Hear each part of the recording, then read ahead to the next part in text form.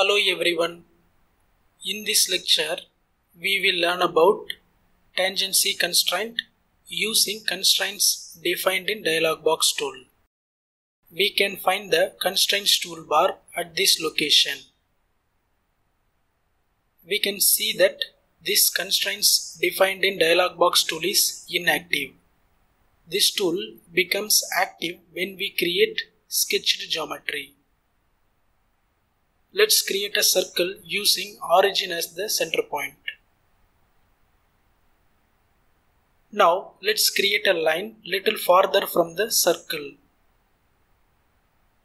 Let's select this circle and line elements by pressing Ctrl key.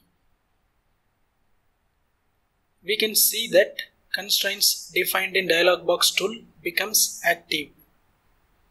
If we don't select any of these sketched elements, it will remain inactive. Now click on this constraints defined in dialog box tool.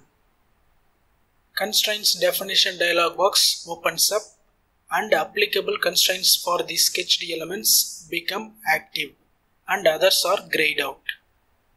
Let's select tangency constraint. We can see that tangency constraint is applied.